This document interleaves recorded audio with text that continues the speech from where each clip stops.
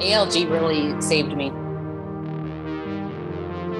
I put all of my success on joining this group. People constantly checking in saved me. I made so many friends with people that I've never met, but I feel incredibly close to, and I consider them family. It really is a family. It is a place where you can just be yourself and there is no judgment. There is no shame. You are so welcome there. Nobody has to be in this alone. Everybody is either going through or has gone through the same thing at one point. Let's do this.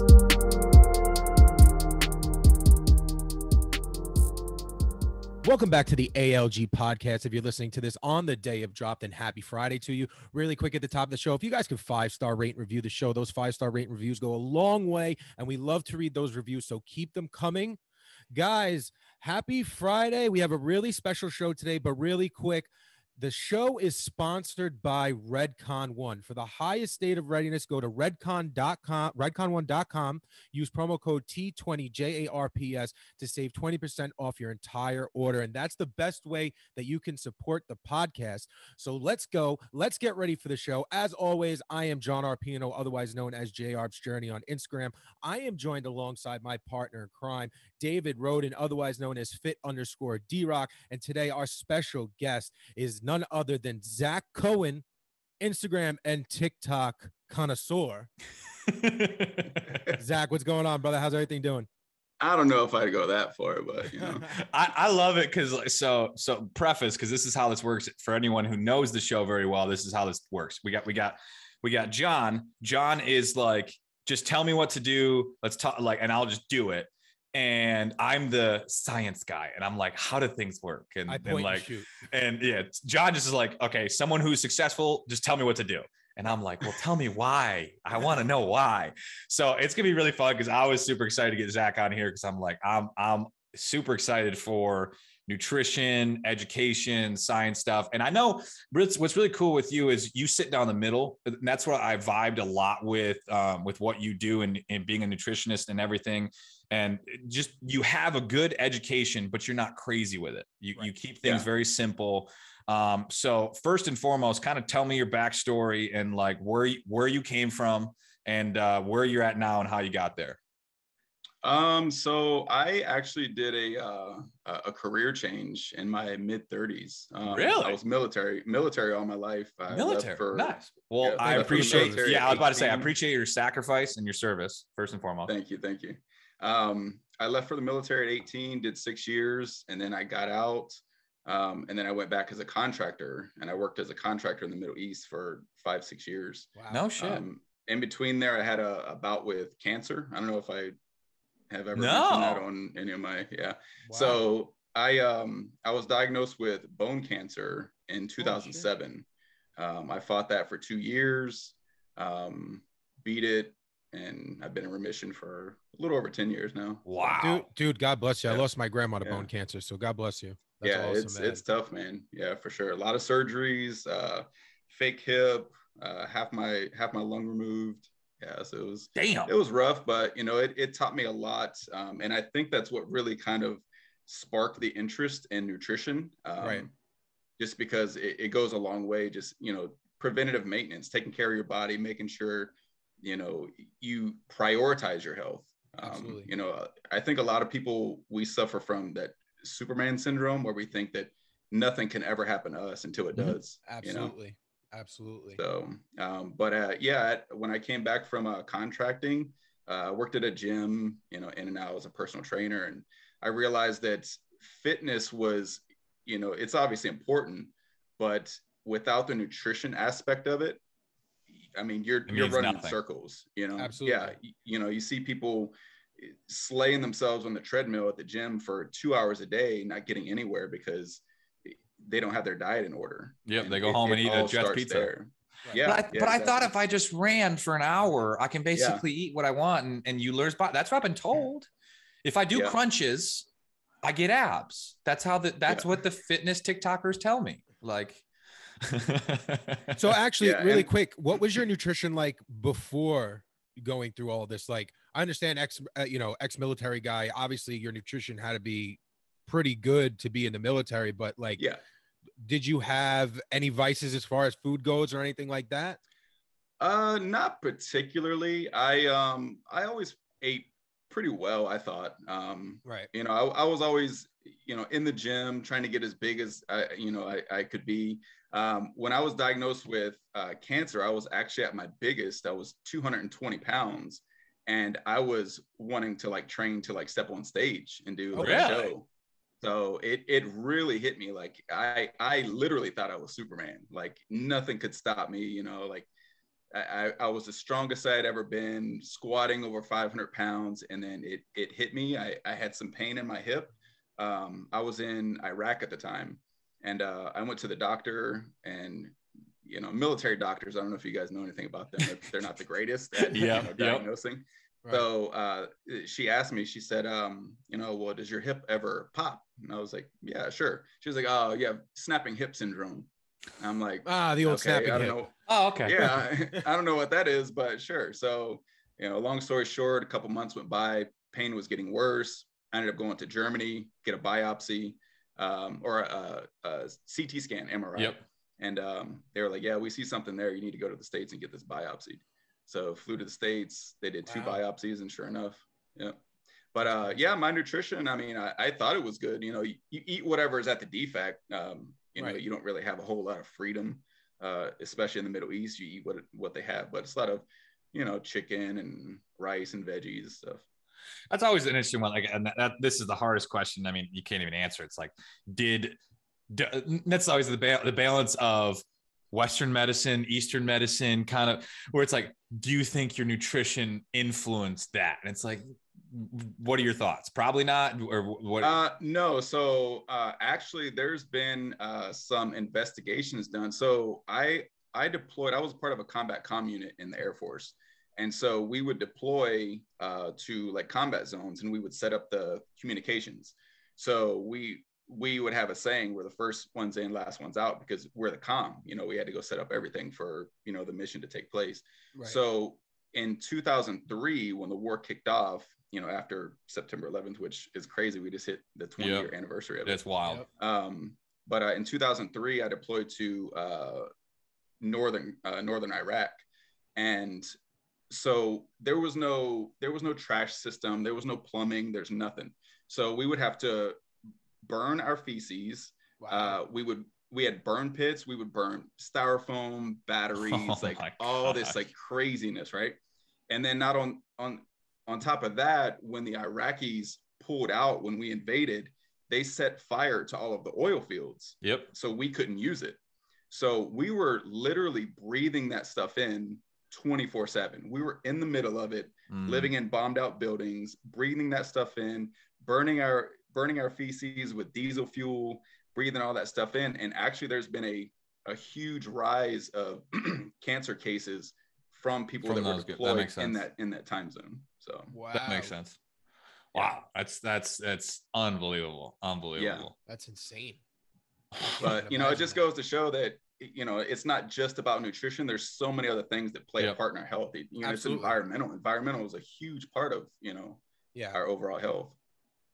I think it comes down to nature and nurture. It's across the board. Yeah. It's like my, I'm probably gonna make a TikTok on this too. It's like from the obesity perspective. And like, I always, you get this group of people that are, and I understand it, 'cause you want to make yourself feel better. But this like body positivity, and it's leaning on almost promoting obesity. Right. And I say in that situation, it's like, there isn't a organ system in your body that isn't hurt and stressed from being obese.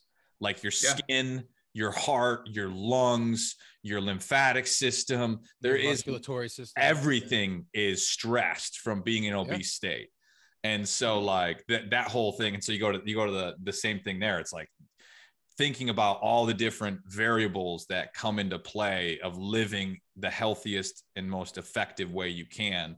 So then you come back from the war, you're in this hybrid space. You figured out that working in the gym wasn't necessarily the spot. You get into nutrition. How was that sequence? Did you go back to school for it, or all that kind of stuff? Yeah.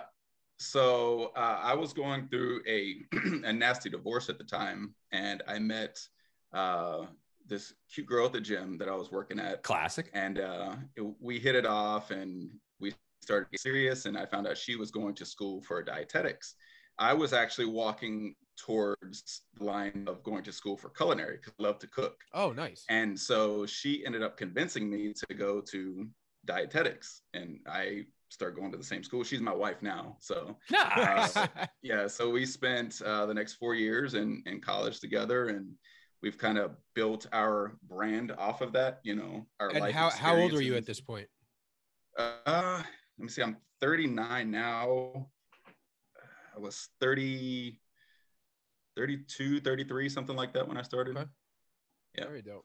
So yeah, it was scary, you know, being in your 30s and doing a drastic career change, going from the IT side of the military into, you know, the transitioning from military to civilian sector. Yeah, it has to be alone is crazy. scary. Yeah. You know, it's, And correct me if there's I'm a wrong, lot but of guys that don't know how to do it. no, 100%. And then nutrition in particular tends, correct me if I'm wrong, but tends to be more of a female base. Yeah. Like when like you're in your classes, I bet you most of your classes are 80% women. Yep. Yeah. Yeah. There was only, in my class, it was only me and one other guy. And then the class behind me was one guy. And the class behind him was one guy. Yeah. So how did you So- realize that you were falling in love with it though? Like when I started going to school. Yeah, like when you really got into the nitty gritty of dietetics and whatnot. Honestly, the challenge of it, just because I realized that as much as I thought I knew about nutrition, I didn't know shit. Yeah. Like I had to unlearn so much bro science. Oh, it's ruthless. Yeah, it was insane. I'm like, all right, tell me some of your favorites. Like you're in class. But Jay Cutler said, all right, tell me some of your favorites. What are some of the biggest bro? Like you were truly almost offended when you found out that wasn't true. Honestly, the anabolic window. Oh, yeah. That was a big one for me, man. I'm like, do you know how many times I've like got pissed at myself for leaving my shake at home and like thinking that all my gains are gone? Oh my God. And for anyone who doesn't understand anabolic window, it means like 30 minutes after a workout, if you don't get at least this amount of protein in, your workout was a waste of time. Right. Or how supposedly there's like 20 minutes where you could eat wherever you want after a workout and it's just going to go right to the muscle. That's my favorite. Bro, we can go to Taco Bell right now. We could go right now. But if we leave in the next 5 minutes, we can't go anymore. We got 3.5 minutes to get this cheesecake down or it goes on as fat. Yeah, that one. And I would probably say, I got to load up on carbs after my workout, replenish my glycogen. Yes. Like you didn't slay yourself that hard. Like you didn't run a marathon. Your glycogen is fine. It's just fine. Yeah, that one's always so funny to me too. Is like the people out there. It's like, oh yeah, my glycogen storage is a wear down. I'm like, you don't understand how much is in your liver or how much like you have a ridiculous amount of storage. And you know, honestly, I think that's what's really hard for me to differentiate in the world of nutrition. Right? There's the basics, and then there's the nuances. And I feel like people focus way too much on the nuances. So yes, it's like filling a jar, right? You fill a jar with small pebbles first, and then the big pebbles, you're not going to get as much in there. If you put the pebbles first and then the sand, you know, you worry about getting adequate sleep, stressing less, eating as much whole foods as you can, hydrating, stuff like that. Right. People are more so focused on detoxes. Fat burners, all these like little things, meal timing. Like meal timing should be the last thing you're worried about if you don't have everything else in order first. Absolutely. Exactly. Because that one's always so funny to me. It's like, it's the same thing when it comes to nutrition and fitness across, or it's like HIIT training. HIIT training people annoy me because it's like, yeah, there is this subtle science of like, yeah, there's an afterburn associated to HIIT training. But guess what? If you loathe HIIT training with a passion, and you only do it once a week, who wins? The person who walks 20 minutes a day every single day, or the person who does HIIT training once a week because they hate it, but they'll do it once a week? Guess what? The person who walks 20 minutes a day is burning way more calories than the person who does HIIT training once a week. Yeah. You know what it is? Go ahead. No, go ahead. I was just going to say, as a society, we draw more towards rumor and innuendo than we do actual facts, because it's just rumor and innuendo is everywhere. You know, enough people say the same thing over and over and over again, whether it's on social media or in real life, we're all going to gravitate towards that rather than actually sitting down. You know, I hate the word fact checking, but fact checking all of the science and whatnot. Like, we don't want to do that. Not at all. But we'd rather follow someone with 100,000 followers or so, and they tell us, okay, if you drink this 4 times a day, you're going to shit, and it's just going to be, everything's going to be great. Like, then you're down 20 pounds at the end of the week. So kind of going off of that, because I love your base of it all. What is, when you, from your knowledge, your experience, what are the boulders? What is the sand, and what is the water of like a base of nutrition? What kind of break that down? So for me, I think it really comes down to lifestyle changes, right? Yep. And you've heard it before, but I think the reason that fad diets and diet culture and the supplement industry and stuff like that, they make so much money and it's so popular, is because people have a hard time accepting the fact that they are completely in control of everything, right? Everybody wants to hear on the news one day that, you know, you had no control over becoming obese. It was something that the government was putting in our water that made us obese. You Some know, genetic predisposition. Nobody told us that carbs were making us fat. So we look for somebody to blame besides ourselves, you know? And I think taking accountability for that goes a long way, creating that awareness. And honestly, nobody wants to hear that getting adequate sleep, adequate hydration, being more active, focusing on whole foods, limiting the ultra processed foods, that's really what health in a box is. Right. But it's not fancy. It doesn't sell. It doesn't come in a bottle. So nobody wants it, you know? No one wants to hear the hard truth. No, it's funny because, like, number one, the first thing you said wasn't even nutrition advice. Yeah. Like, it's like accountability for the daily habits and rituals you have for yourself, like that, and being assertive on the idea that I am in control. This is what goes in my mouth, with how I use my body. These are things I control. I'm not victim to this idea that there's some mystic thing that's holding the weight and health in check for the majority. For the majority, obviously, we had I don't know if you've ever heard of her. We had a guest on who has lipolymphedema, and she has a true genetic disorder where her lymph system basically manipulates with fat, and it creates a third type of fat that is super difficult. You can't lose it to burn. Like that. Yeah. And so, there is that population out there. And I'm the first one to say, let's look at all we can, but then we got to flip the coin here and go, that may be true, but that's not you. Right. And those are the outliers, you know, exactly. And we always have to be careful, especially with social media. We're talking to the majority of the population. You know, there's always going to be somebody that out there with PCOS, PMDD, like, you know, situations like that. Absolutely. Immunocompromised, all these different ailments and stuff that, you know, plague them, but they're the outliers. But I think that the majority of the population, they want something like that too. They want something to cling on to as well. Something, you know? It's not my fault. It's not my fault. Yeah, it's not me. I just have an addiction to sugar. Yeah. It's like not my fault. It's a predisposition. Yeah. And exactly. Born that way.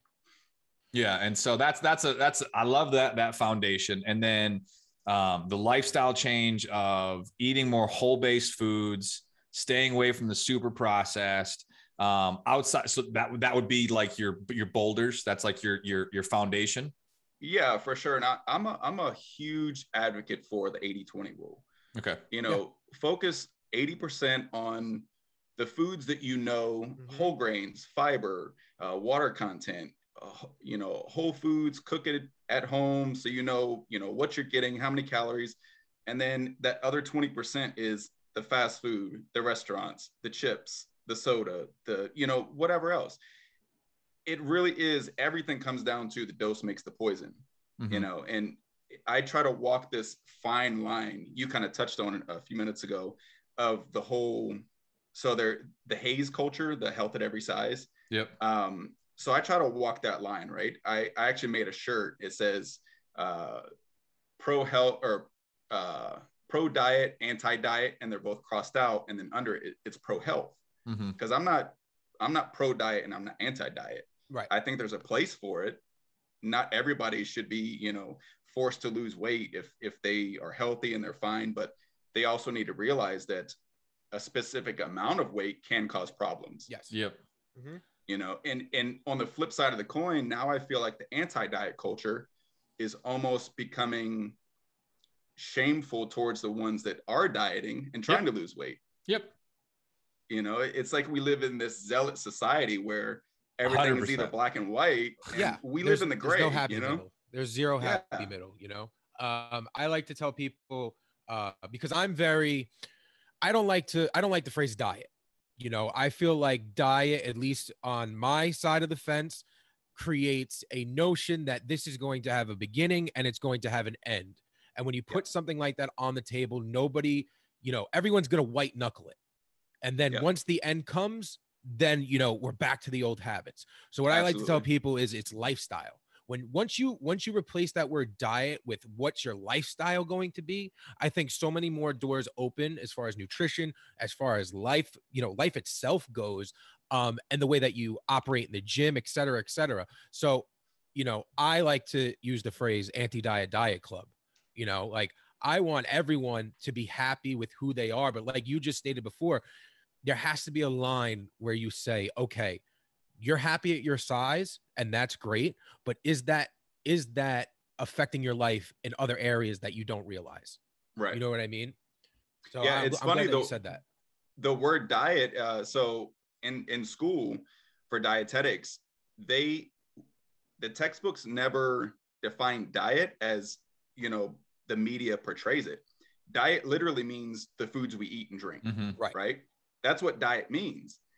Diet culture, the supplement industry, media, they've hijacked the word to where now it's accepted as exactly what you just said. It's something that is temporary and it's going to end. Right. And how do we as a society get away from that is the question. It's hard, man. It's really frustrating for me. So I took the plunge and started a TikTok at the beginning of this year. Okay, tell me this story. Yeah, go into the details because preface this with this being Zach's first podcast. When I reached out to him, because like, I vibed with you heavy because you play the 90% game, which I love. Is like you kind of play that hey, let's talk about the basics here and talk about, hey, meal prep and you can make it cheap and all that. Yeah. But when I reached out, you were like, I'm actually like an introvert at heart, man. Like, I don't know if I could do a podcast. I'm like, you have 750,000 followers in TikTok. Don't give me this shit that you're an introvert. But I was so excited to kind of walk that line of how that became to be. It's like, go more into detail to that. Yeah, I actually, I told one of my clients today, I was talking to him, he chats me up all the time. And I told him, I said, I'm actually doing my first podcast today. You know, I was talking to him and he was like, yeah, I can tell you're an introvert in your videos. I was like, wait, what is that supposed to mean? You can tell? He's like, it's not a bad thing. It's kind of the appeal. You know, I think people kind of relate to it. Yeah, because you're not so like marketing. But for a couple years after I graduated, I tried to, my wife and I, we started our own LLC. We took that plunge. And we were trying to market ourselves on Instagram. Right. And my Instagram, I would spend, 3-4 hours on an infographic, putting it all together from, bare bones, citing research and stuff like that. I would spend 4 hours on it and get 15 likes. Yep. Yeah. This is such a waste of time. And my niece, actually, she was huge on TikTok. Like, she loves it. She'd always be playing videos and stuff. And I noticed that there was actually a market for like advertising yourself on there. It's not just dancing and comedy. So I was like, I'll try it out. And my first video that went viral was my cancer story. I did a quick little snippet of my cancer history and how, before and after or whatever. And it kind of blew up. And then I honestly don't know how my nutrition started to take off, but yeah, I mean, at the beginning of the year, I took that dive and here I am now. And I we were leaving the grocery store about a month ago, and I was talking to my wife, and I was like, you know what? So I'm the bargain shopper. When we go in and I say, okay, we need mayonnaise, and she grabs it, and I'm like, wait, did you notice this other mayonnaise is 3 cents cheaper? I'm gonna swap that out. So I'm that guy. I come from a poor upbringing.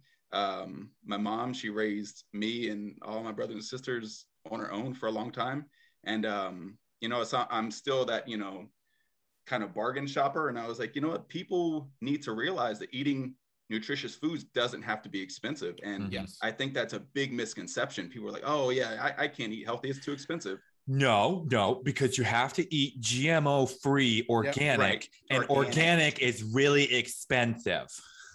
It's called marketing. Exactly. Yep, absolutely. What how has that experience been like, especially because if you're going into the trying to make foods accessible, and again, I'm the first one to agree, like there are populations out there like in these cities that have food deserts, and they're a real thing, and we got to fix that kind of stuff. But GMOs is becoming the new vogue, anti-vogue. And so when you are creating these healthier alternatives and learning how to meal prep and GMO is in it, how is that sequence for you? I honestly don't pay attention to it because you don't pay attention. Okay. Yeah. I mean, I know it's safe. I know it's extremely, extremely researched. Yep. And people, like, I've talked to people where they're just so ignorant to the topic. They'll say something like, oh, that food is sprayed with GMO. Yeah. You don't even know what GMO means. GMO, like what does that mean? Like, are you confusing GMO with pesticides, or like they just hear these trigger words and they just throw it out? It's almost like they regurgitate everything that they hear. Absolutely. Yeah. And now, mind you, I always preface this. I don't like Monsanto's. I think they're an awful business. They've done some nasty things, obviously Roundup and hiding the carcinogenic effect, all this kind of stuff. That is a real thing. But just because one company does one thing that's really bad doesn't mean that everything is bad. Right. And I think people have kind of lost hope in our government, our institutions, every that are the set, FDA, the FDA, the USDA. Yeah, exactly. And I think people are now so reluctant to trust in them that they cling on to the first YouTube conspiracy video that they see. That there's too much media. Yeah, that's all it is. It's way too much media. It's all saturated, and you'll Google something, and if you just change one keyword around, you'll get a whole different answer. You know what I mean? You see that? Did you see that TikTok that went viral? Yeah. The one you showed. I sent it to you. So it's this guy. He goes, guys, I understand why everyone's stressed and freaking out because we live in a day and age where you can literally Google and reaffirm in clinical studies whatever you want. Yep. See what? And he's like, I'm in line to get a cup of coffee. And I bet you if I Google, there's gonna be clinical research on how a cup of coffee causes blindness. And he Googles it. And he goes, see, it can contribute to glaucoma. And he goes, but then I can Google search on how coffee doesn't cause blindness and helps your eyes. And he Googles coffee helps your eyes. See, caffeine can lower your chance of getting blinked eye disease, degenerative eye disease. See, at the same time, I'm drinking my cup of coffee and I'm trying to figure out if it's going to cause blindness or save my eyesight. And I don't freaking know. And you wonder why I'm stressed out about life. Absolutely. Yeah. I thought it was such a funny video. And it's so true. But honestly, if you really think about it, that should give you hope. Mm-hmm. that our institutions are studying these things so extensively that there's going to be some things that kind of look like it could mean something, but that's where the whole correlation doesn't necessarily. You have to know where to ride the line, Yeah, and sometimes absolutely. You have to be on both sides of the line. Mm-hmm. That's what I always go back to, and I always try to look at the macro picture. It's like, okay, it's like, for example, vegan. It's like there are some good foundational things we can talk about with the vegan lifestyle and being more plant-based, and there's certain things you can take away from that, but then there are leaps where then it turns into, well, basically meat in this is causing your death, and I'm like, okay, then show me consistently 110-year-old vegans. Show me consistently that they can live to 110. Oh, you can't. Mm-hmm. They still get heart disease. They still get these things. So don't give me this shit that like it doesn't happen. Yes, it does. Like now it can play influence, but show me vegans that live consistently. Now, and flip of the coin, carnivores. Like show me consistently 110-year-old carnivores. It doesn't happen. And, you know, honestly, I think one of the best things that our population could do is teach extensively how to read research in like high school. So that was something that I learned in college. Like I was one of those guys that I would Google it, and if I found a website that affirmed my, you know, opinion or my belief, I'm like, there it is, right there. Carbs are bad. Black and white. Google said it. Yep, Google said so. And I think that's one of the biggest hurdles that we face in society nowadays. The misinformation machine just keeps churning, you know, just because most people don't know how to read research. They don't know about PubMed. They don't know about Google Scholar. They don't know about, you know, peer reviewed. And then on the flip side, you have the people that say, well, who's paying for this research? You know, they have a vested interest. And I'm like, you know, that's actually a hard one. So like I had that conversation with my dad because my dad's an interventional cardiologist. And so, which is hysterical in and of itself. I always bring up like I was 410 pounds at 18 years old and your dad's a heart doctor is just kind of comical.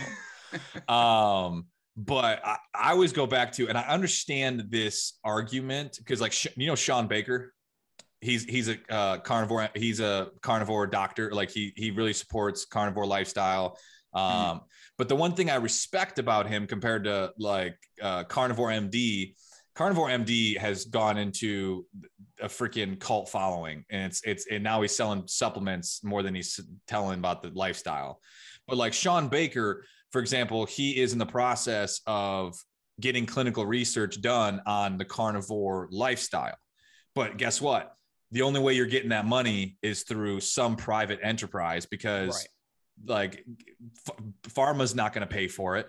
There are entities that aren't going to pay for it. So you're going to have to find other means to get that money together to create a clinical study to find out what this means.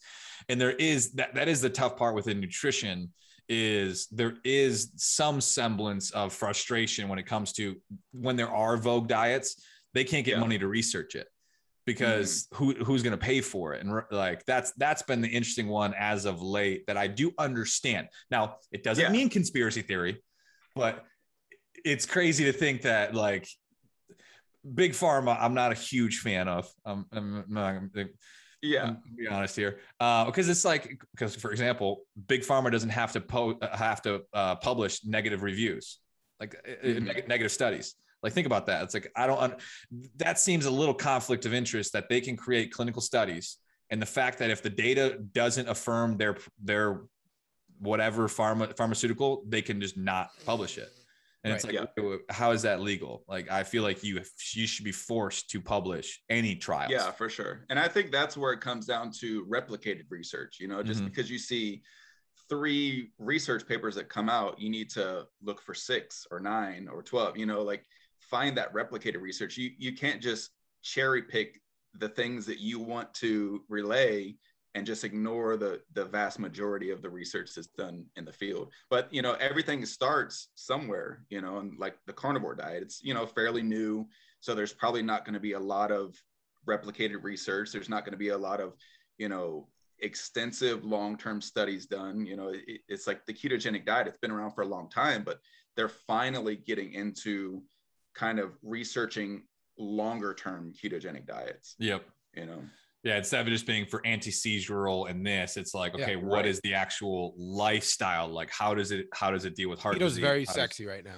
Keto's very sexy. Everybody loves it. And it's funny to me because like I lean towards a lower carbohydrate diet, not zero, but lower carbohydrate, just because of how I've experienced life and 7 years of sustainability.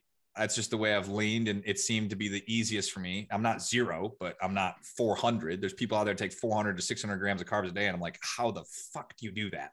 Yeah. And so, but the where was I going with this? Dang it. Balls. Land your plane, bud. Land the plane. It's gone. I hold on. Find it. We're talking about lower carb diets. It's gone. Damn it. Yeah. Right, and just I chop think, that whole part out. I think honestly, it just really comes down to sustainability. I always tell my clients up front that the only macro I want you to track is protein. Yes. Only macro Thank I want you to you. track. Yep.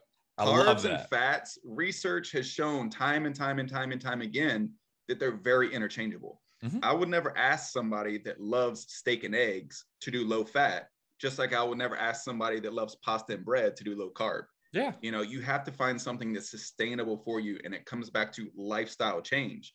You know, if you do something that you absolutely hate, it's not going to be long-term. It's not going to be sustainable. Nope. You know, you're going to fall right into that yo-yo dieting. You know, New Year's is right around the corner. I expect business to start booming, you know, on January 1st. And, you know, if there's one thing I've really learned, so my wife, she went on to bypass the whole registered dietitian thing. She works with eating disorders. Okay. She went on to get her master's in behavioral health, behavioral analysis.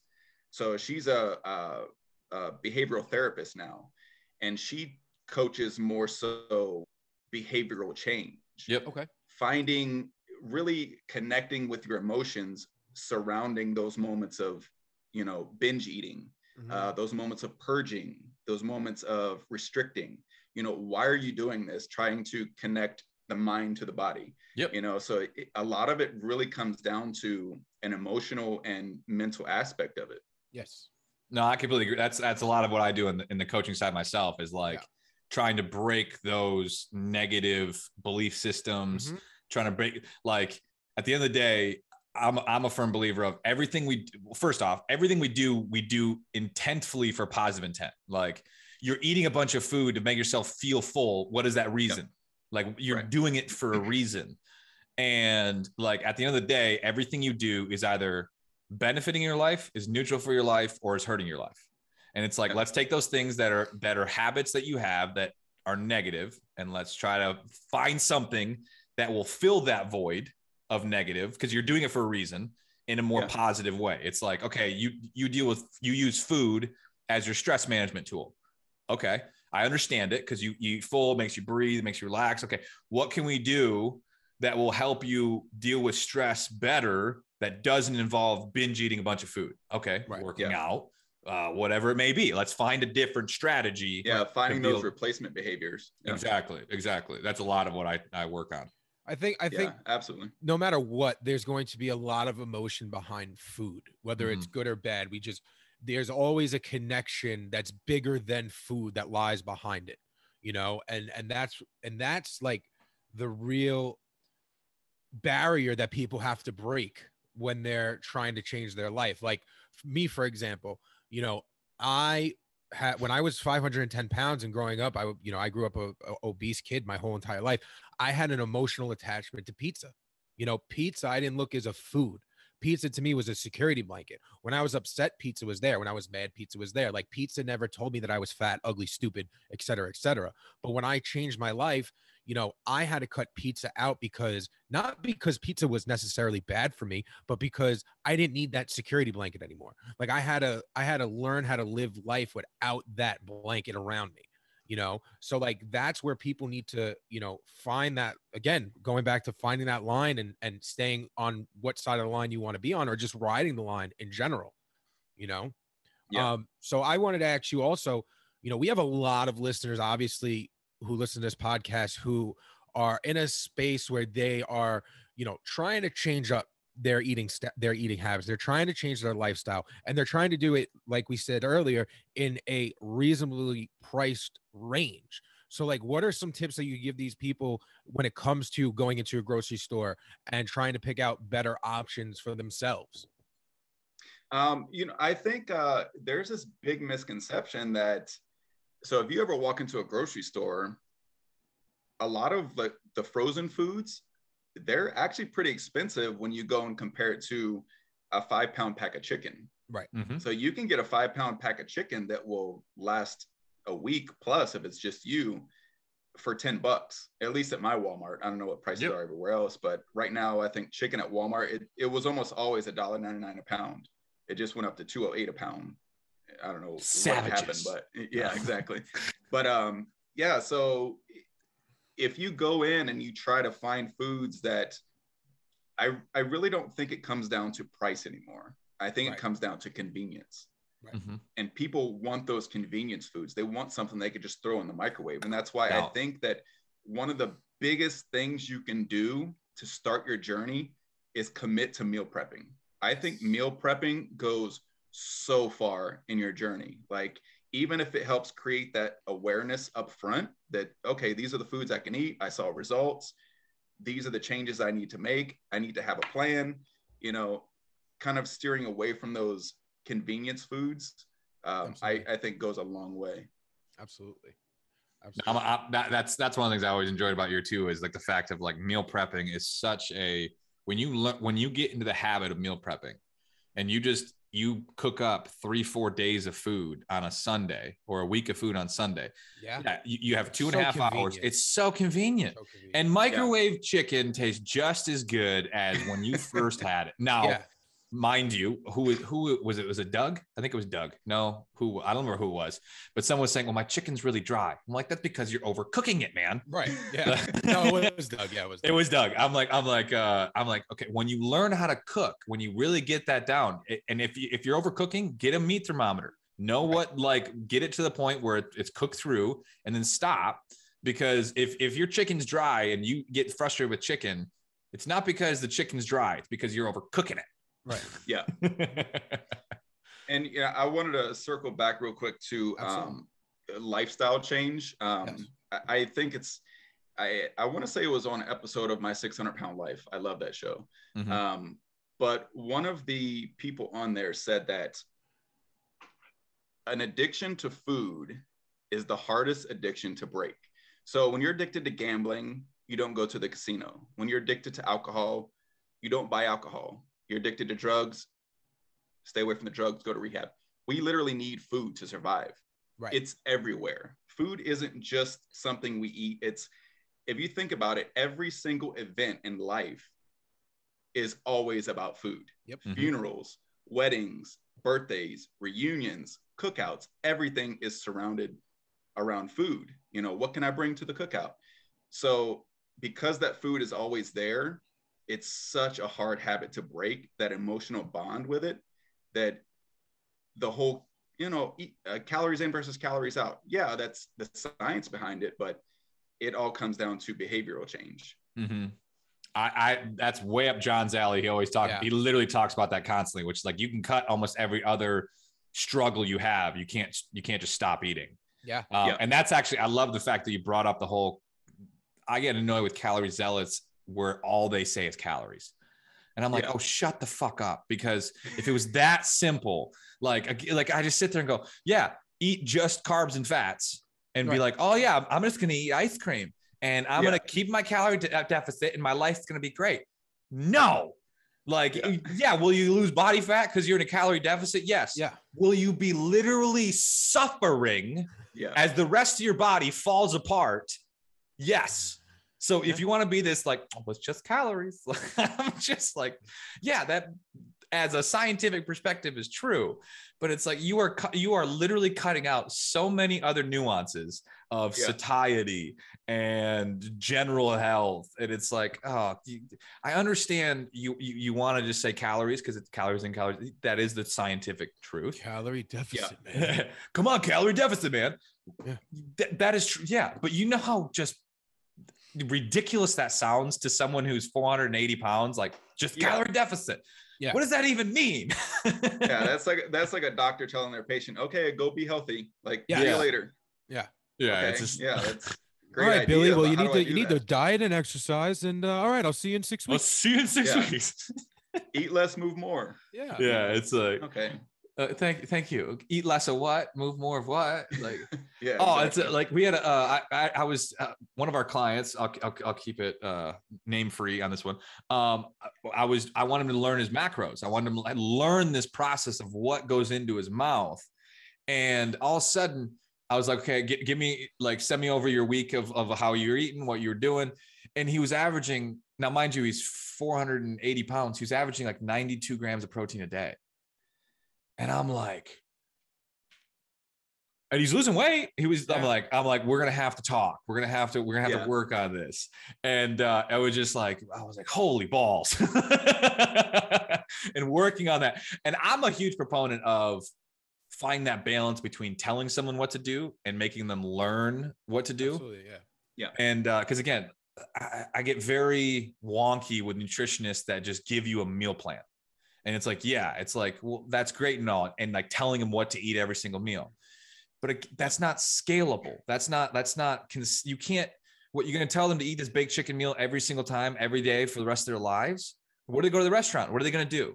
If you don't teach them these foundations on like nutrition, how are you going to create sustainability? Not only that, like what happens when they are no longer working with you and you're not spoon feeding them that meal plan? Yes. You know, you've literally set them up for failure. Right. Because they've learned nothing. They learn. They're just being told what to do. The revolving door of diet culture continues. Yeah, there's some even nutritionists that I've had little.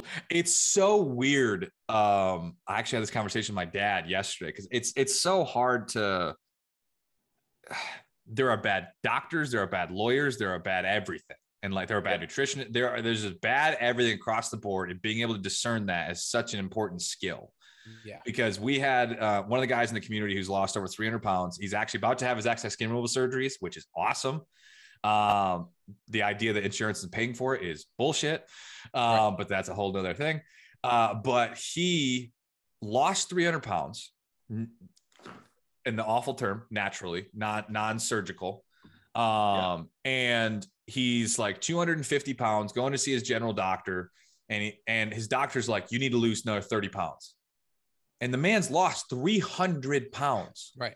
So this doctor's not taking into account the probably 30 pounds of excess skin he's got on his body. Yeah. And so he goes, so first off, then he jabs at him about getting gastric. And it's like, the man naturally lost 300 pounds. He's 40 pounds with an ideal body weight. Why? And then the doctor tells him to go to his nutritionist, which immediately the nutritionist puts him on a 1,200 calorie diet. And I'm just like, and so he's on the community call and we're talking about this. And I'm like, hey, I'm not a doctor. I'm not a nutritionist. Be careful. And so like having that conversation and he did it and he started binge eating. Yeah. Because he went to a 1,200 calorie and he never had a binge eating problem before. And then we talked about it. We got him through it. And now he's back on path. And it's just like, it's crazy to think there are doctors and nutritionists that give that advice. Yeah. And it's just like, so like, what is your recommendation since you've been through it? You're at a 90-10, you sit right down the middle. How do you discern that? Like, and I know it's a super wonky place because I know we have to be careful on what advice you can legally give, all this kind of stuff. But how do you discern that? Does that make sense?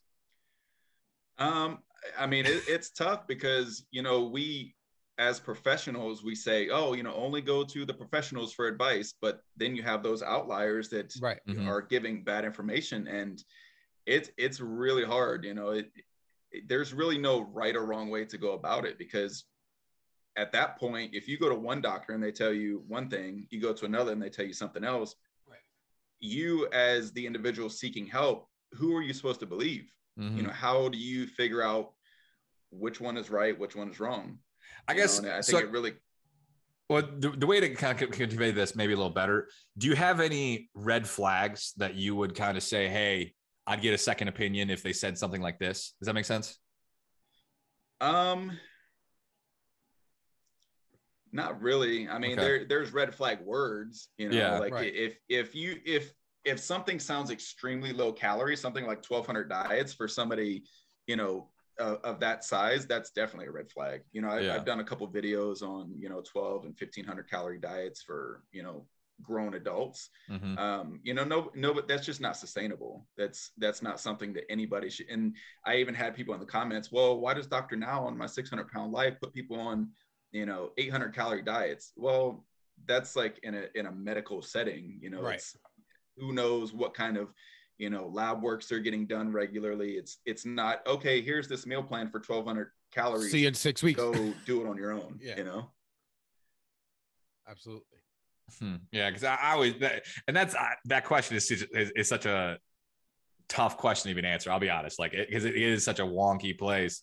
And it's like, it's disheartening to me, and it's tough where it's like you would think that every single medical professional would have the same perspective and kind of, but they don't. Like, and that's always a tough part to kind of, and that's what I think is so important with what we do, is trying to sift through it a little bit, give you some context so that you can learn for yourself on a basic level that you're in control. Like you can learn these habits of like eating on a higher protein diet, working on lifestyle change, creating a better relationship with food, moving your body more to what you enjoy. These are things that when you hear them, they work no matter what, and they build sustainability. Is one piece of advice I tend to give pretty regularly is, so a lot of people don't realize that doctors, they get very, very little nutrition education. Yep. Very, very little. David like, actually says that a lot on here. That in 8 years of schooling, they got 3 sat hours in one class where they learned what the macros were. Yep. You know, and that's the extent of their nutrition education. And so I always recommend, especially now that registered dietitians, they're starting to become more prevalent in the insurance system, especially for obesity, weight management, diabetes.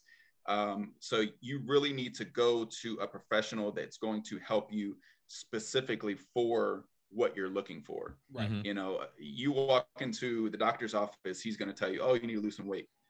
Okay, well, how do I do that? And if you ask for a referral, insist on getting a referral to a registered dietitian, that will benefit you tremendously.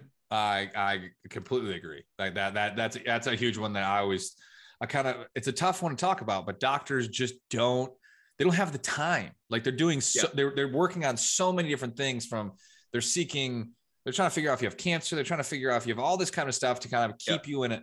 So the idea of being able to educate you on nutrition, they're just going to tell you, guess what? You're overweight. You're pre-diabetic. You need to lose weight. And that's all they can tell you, because they're in the office with you for 15 minutes. And I don't blame them. Like that, they don't have the time. And the medical system, I think, it's extremely flawed. For example, so I'm a registered dietitian and a licensed nutritionist in the state of Florida. Mm-hmm.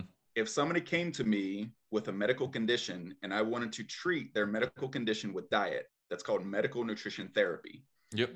In order to legally do medical nutrition therapy with them, I have to get approval from their treating physician. Oh my gosh. So I have to get approval from a doctor to do my job. That's and crazy. That really comes down to the whole, God complex of doctors. Especially like now chiropractors, they're really getting into nutrition. Yep. And a lot of them, they really promote keto and intermittent fasting are the two biggest things that a lot of chiropractors are pushing. Why is that? I have no idea. Yeah, I'm going in there to get my back cracked. I don't know where are you telling me to go? Yeah, because it makes money. A lot of them, they'll sell supplements on the side. Interesting. Exogenous ketones, fat burners. Like it's crazy. What's your opinion on exogenous ketones? I mean, I don't personally have any experience with them. I've never tried them. I find them unique. Like it doesn't stop, like calorie deficit, macro control. I think there is a place for them, because I've taken exogenous ketones in the past, and it is fascinating the satiety you get from them when you take them. The flowed energy I got from, now it could be 20% of the placebo effect. Yeah. But I'm pretty intuitive with my body with like it was super interesting. I'll admit it was super interesting taking exogenous ketone, just the feeling of energy and fullness you got. It was that doesn't take away from the rest, but it was interesting. And the basics figured out. Don't worry about exogenous ketones. Yep. And the marketing of these things I've seen is, take these in the morning and you'll lose 20 pounds in a month. And I'm like, okay, well, there's a whole lot of other variables, a whole lot of stuff looking at. Yep. No, I completely agree. So I have a question for you. Like what are the first few pieces of advice that you give a client who comes to you and, they say, listen, I'm 150, 200 pounds overweight. I think I'm addicted to carbs. I'm addicted to sugar. What are some of the first steps that you take in order to help correct what they're doing right now? So if I don't think it's going to have a negative mental impact on them, I immediately have them start tracking their calories. Okay. Just because that creates that awareness. There's a lot of people that they come to me, the first thing out of their mouth is, I only eat 1,500 calories a day and I'm putting on weight. but are you only eating 1,500 calories? Like, let's do a 2-week baseline and let me see exactly what you're eating. And you're telling them to weigh out their food and everything too? Or are you like, how detailed do you go? I give them as much as they can handle. Okay. So I tell them that weighing out your food is obviously going to be the most accurate, but if you don't feel comfortable doing that, we'll just start small. I'm all about small goals. Yep. So build that motivation, build that confidence. Wow, I did this. I lost a pound this week. Let's shoot for 2, as opposed to, I'm gonna start working with you. You're gonna lose 100 pounds. Right. Like, okay, yeah, that's a great end game to have, but let's focus on 1 pound first. Right. You know, build that confidence, build that momentum, and just kind of ride that wave. Right. So I think creating that awareness goes a long way. You know, most people just don't know how much they're eating. Absolutely. I'm a huge proponent. If anybody, it's like, first thing you do, track your calories for a week. Just everything that goes in your mouth, put it in MyFitnessPal. Just see how many calories you're actually eating in a day, and it'll blow your fucking mind. And you're like, it's like, oh, I'm 410 pounds and I don't know why I'm not losing weight. Well, shit, I just ate 6,000 calories a day. So I may understand now. And all of a sudden they cut down to say, oh, I did 1,800 and I'm just so hungry. And then it's like, okay, well, how much protein out of the 1,800 was where you at? And it's like, oh, you only got 60 grams of protein in. Do you see that? Yeah. And now I'm not saying do 1,800, but I'm just saying that whole idea, like when you cut down, it's like, okay, now let's work on satiety. That's great. High protein, build up, like make your meals look bigger with lower calories, all this kind of stuff. But it is breaking down the mysticism of calories to it. The first step, I think, is such a great place to be, because it's like, oh, I just ate 7,000 calories today. Okay. That makes sense.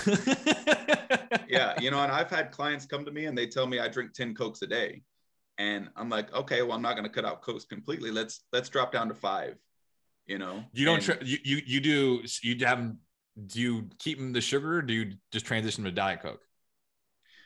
Eventually, I mean, if they can stomach it, but you know, there's people that they love the regular Coke, you know? And I think that just going from 10 Cokes a day to 5 is going to have a drastic impact on somebody 500 calories a day, 400 pounds.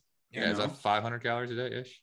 Well, I think a regular Coke is 110. Is it 110? I thought it was like 180. I think it's 180. 180. So you're talking fuck. Yeah. I mean, 10 Cokes, that's a ton of calories for, you know, very little actual nutrition value. John, you go. No, I was just going to say, I do not think the normal human being realizes how many calories they take in just from beverages. Mm-hmm. You know, everyone always says, everyone's always like, oh yeah, you know, I'm just really a water drinker. You know, sometimes I really, you know, I like a Diet Coke every now and again, or I like a regular Coke every now and again. And then you realize, you know, if you really, like you said, track everything in, you're probably having and not even realizing 300, 400 calories just in beverages. You know, that doesn't mean on a Friday night when you go out to drink, all of a sudden on a Friday night, alcohol doesn't count. Yeah. You know, it's like those calories, they don't mean a damn even thing. From juice, something like orange juice, you know, they're like, oh, I just drink juice, it's healthy, you know. Well, it's got calories too, you know. Yeah, apple juice, orange juice, it's so much sugar, so much. Well, it's apples, but how much added sugar do they have to that apple? How about you just eat an apple instead? Right. Yeah, exactly. Why doesn't the apple taste like the apple juice? Because of the added sugar. Now, how has your experience been? Because this is gonna be a unique question. Coming from a military background where it's fuck you, do it, to and there is a group that needs to hear that, the David Goggins fuck you, do it, to the I'm here for positive affirmation, man. You got this. How do you balance that? Do you play that game? Like have you had clients where sometimes we're like, I just can't, just do it. Like, how does that? Yeah, it's definitely kind of played to your audience. Right. You know, some of them are handled with kid gloves. Some of them need that, you know, drill instructor. So it's definitely a fine line. It depends on the individual. Yeah, it's all individual. I've had them on both sides. Have you had some where you're like, I just really want a donut today? No, you did this and this and this yesterday. You need to learn some self-discipline. No. Yeah, and you know, it starts off okay, you want a donut, honor that craving, you know, and it's about kind of learning the difference between hunger and a craving. Yep. You know, are you hungry or are you having a craving? You know, if you're not going to sit there and eat a whole box of donuts, and you can honor that craving as long as it fits into your calories, your macros, you know, whatever. But when you're doing it every day, 5 times a day, then the drill instructor comes out, you know, it's it's like, I always talk about, so like you have shit and sugar, where there are people out there that have gotten shit their whole lives. You're a loser, never amount to anything, blah, blah, blah, blah. And they just need some sugar in their life to like positive affirm them to like, holy shit, I can do this. And then you have the sugar people like myself, who I was given sugar, sunshine, and rainbows every fucking day for like, hey, you can do whatever you want, Billy. Like, great, we're here for you. And I needed a little bit of stop being a little baby. Like, discipline and accountability and doing the right thing is in your control. And it's like, some people need that positive affirmation. It goes a long way. And some people just need a little like, no, you can say no. It's crazy. Like, no. That's always a fun one. Well, this has been a great conversation, man. It's been across the board. Nutrition, your story's fascinating in and of itself. I'm sure you got incredible stories and everything for the sacrifices you've been through. And so what's the next step? So you started this business and you're a couple years into it, correct? Yeah. Mm-hmm. Where are you trying to take it? Are you happy with where you're at? Like, are you trying to scale into something bigger with more nutritionists than what you're just doing currently? What's like your kind of vision? So I'm sure TikTok switched things up a little bit. Yeah, for sure. You know, and it really changed my whole mindset of, you know, I love I feel like the first time in my life I'm helping people. Like, nice. I'm creating change in people's lives. Right. And that's why I love my one-on-one nutrition coaching. But like, seeing these comments and reading the DMs from, you know, TikTok, Instagram, like, my videos seem to help people on a much larger scale. Yep. And most people, like, it really seems to resonate with them that, holy shit, I didn't know that, you know, losing weight could be just a matter of meal prepping the foods that I enjoy. You know, it doesn't have to be, you know, boiled chicken, brown rice, and broccoli every single day, 3 times a day, you know, eating these foods. And so I'm really trying to find a way to kind of, I mean, I've got bills just like everybody else. I'm trying to find a way to monetize my social media platform and, you know, kind of have that financial freedom to continue putting all of my energy into creating content to help people on a much larger scale. Just because my nutrition coaching, it takes up so much of my time. Yeah. So my business kind of motto is they have 24/7 access to me. Yep. I give them my cell phone number. Yeah. And you know, I'm constantly on the phone with my clients, you know, middle of my workout, middle of dinner, middle of the night, like, just answering questions. 3 a.m. I want ice cream. Can I have ice cream? You know, so I'm trying to find a way to kind of transition over to just doing the whole social media thing. And so Zach, I like to end the podcast. Well, first of all, I want to thank you for coming on. I want to thank you for, you know, sharing your story. Again, I want to thank you for your service, because that's just totally awesome. And just, yeah. Appreciate it. Yeah, absolutely. So we like to end the episode by asking the guest a series of questions. So the first question I want to know is 3 pieces of advice from a nutrition standpoint on, you know, for people that are just kind of starting to change their life, or they're on the cusp of wanting to change their life. You know, what are 3 solid pieces? So the biggest thing that I always try to coach and promote is try not to fixate too much on the end game. You know, start with those small goals and shoot for those. So long-term success is built on those small goals, you know, achieving those small goals. And I really think that goes a long way in building a sustainable lifestyle. You know, it's when we decide to diet and lose weight, or, you know, pursue some sort of fitness goal, we tell ourselves, I'm only going to eat this much. I'm going to cut out this food. I'm never going to eat, you know, fast food. I'm going to go to the gym 7 times a day. And when we fall short just once or twice, it's debilitating. We feel like a failure, we feel guilty, and it just creates that negative headspace to where we want to give up, you know? So setting those small goals, I think, is really the first step towards achieving that long-term goal. Absolutely. Where do you see yourself in the next, 5 years down the road? I don't know. I honestly, I would really like to, one of the things I have in the works is starting a YouTube channel.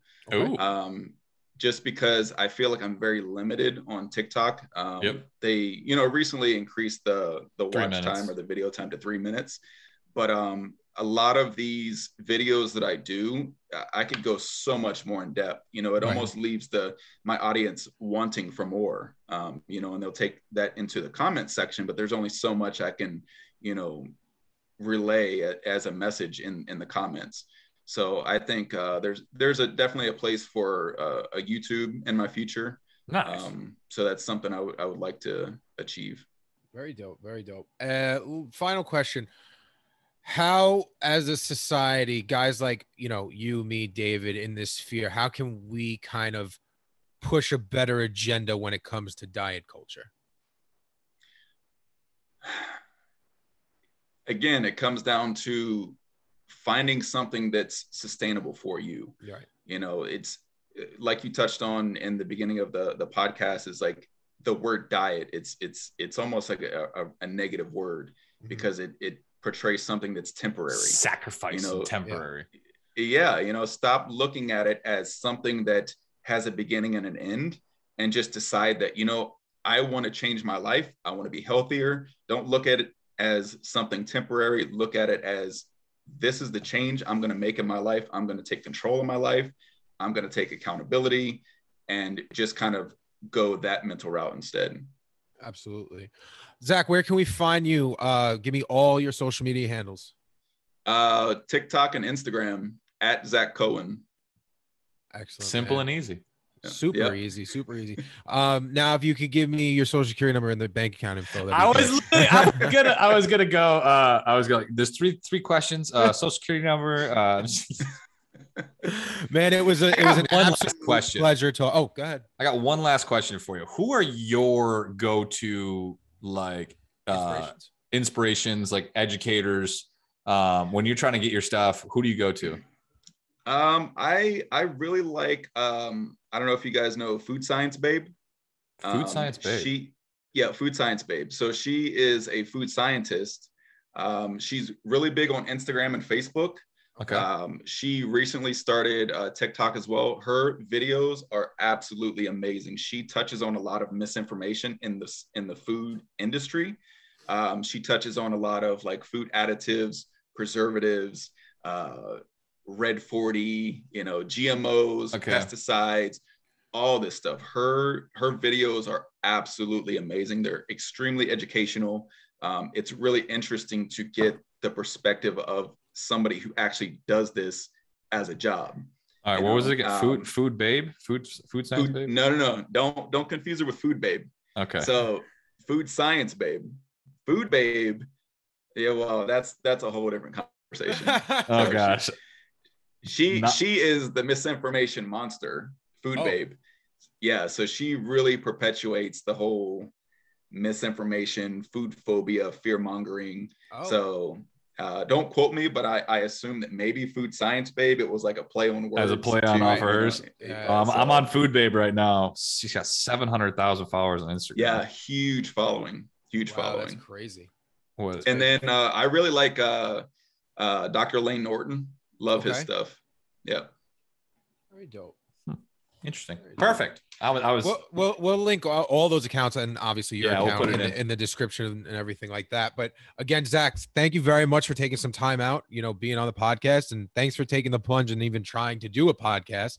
Hopefully we didn't ruin your experience. Yeah. Hopefully you had a good time. And yeah, man, thank you for just sharing some knowledge today. I really appreciate it, dude. Yeah. I appreciate you guys having me. It was fun. Absolutely. All right, guys. We want to thank you for listening to today's podcast. If you would like to support the podcast, you go to redcon1.com and use promo code T20JARPS. That's promo code T20JARPS for 20% off your whole order. If you'd like to be a part of the ALG community call, it goes down each and every single Wednesday night at 8:30 p.m. Eastern Standard Time, 5:30 Pacific, and it is, as always, absolutely positively free. You go to accountable-life-group.com, click the events tab, and it'll take you right in through Zoom. If you're interested in ALG coaching, go to algcoaching.com. We offer group and one-on-one coaching. David, I believe that is all. Is there anything else that you would like to say before we wrap this puppy up? Toodles. Stay beautiful, stay sexy, stay accountable. Until next time.